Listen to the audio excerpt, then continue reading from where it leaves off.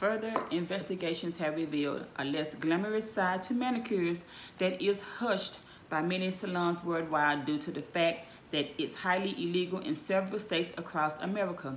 The substance is called Methacrylate, liquid monomers, more commonly known as MMA. The dangerous chemical is deemed as poisonous by the FDA, yet despite it being banned in 30 states, it is still widely present in cosmetic nail preparations throughout the country. MMA is a bonding agent used in big capital words in artificial nail products. Used in the early stages of the professional nail industry, MMA, referred to as dental acrylic or porcelain nails, was commonly used in professional nail products. By the end of the 1970s, however, the FDA has received so many complaints that it was forced to take action against several manufacturers. MMA is poisonous and MMA is poisonous, okay? You have the right to ask the nail technician what product they are using. If a nail salon has suspiciously discounted prices, be wary of its ingredients. MMA has a strong, irritating chemical odor, sharp and fruity. When I was filing over it, it smelled like rotten eggs. That does not smell like other acrylic liquids. As such, the nail technician would often wear a mask. Well, we wear a mask for a lot of reasons. One of them for the dust. Keep a watchful eye out for warning signs. After application, the product will set much harder,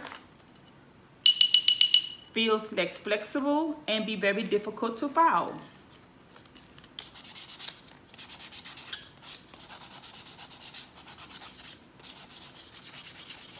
I want my nails coughing. I say do them coughing.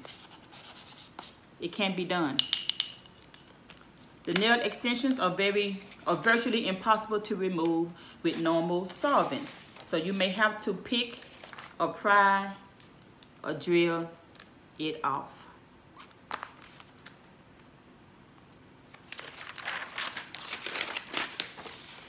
As an added bonus, it's the cheapest option, 1/3 the price of other alternatives. Nail kits sold at retail outlets were also found to contain the chemical. The use of MMA is not illegal for no reason. According to the United States Department of Labor, the industrial use of MMA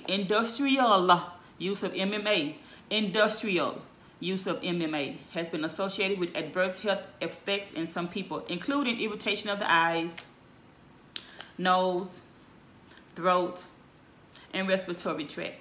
Repeated exposure results in drowsiness, dizzy spells, and trembling of the hands. As if that's not bad enough, prolonged usage may contribute to damage and deformities in nail growth. Permanent loss of the nail plate, loss of sensation in fingertips have been reported. And also issues with, I don't know why I didn't print out, also issues with with having babies also. This is something that I got off the internet. You have to read. I went through bad experience with MMA back in the day when I didn't know what it was. I still have reactions to it now. Well, this is what happened to me. My face, I still have issues with my face. So basically what they were saying was MMA sets like this. You can't file it. Just because it's sold in a nail supply store doesn't mean you have to buy it. This is something I just made up. This is my logo on a label. If I wanted to, I could have said, stay with Nail Studio, elegant foot file. Did they go over y'all head? Yeah, this is a cheese grater. Also, about the picture I posted, let me hurry up. I don't want this video to be so fast. A lot of the pictures still went over like you guys' heads also that I posted on my page. The container says mango liquid. Okay. It says spa. Okay. It says good for all seasons. Okay. It says sculpture liquid. Super adhesion. Okay. It says non-yellowing. Okay. And at the bottom it says methacrylate. But all y'all focused on is the price. Y'all saw that $65 and get ready to grab it. They flying under the radar and not getting in trouble because they didn't say it's nail liquid. It doesn't say used for nails.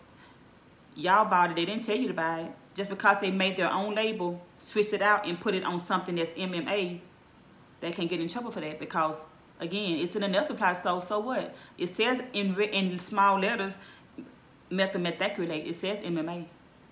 So just because it's sold in a nail supply store or whatever, doesn't mean that that's for the nail. A gallon of nail liquid, EMA, ethyl methacrylate, is almost $200.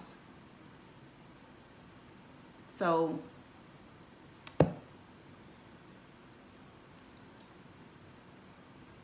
listen to this video again and share this video and read and be mindful of what you're doing, because even though you bought it somewhere, you used it and somebody get an infection or lose their fingertips or whatever, they can sue you.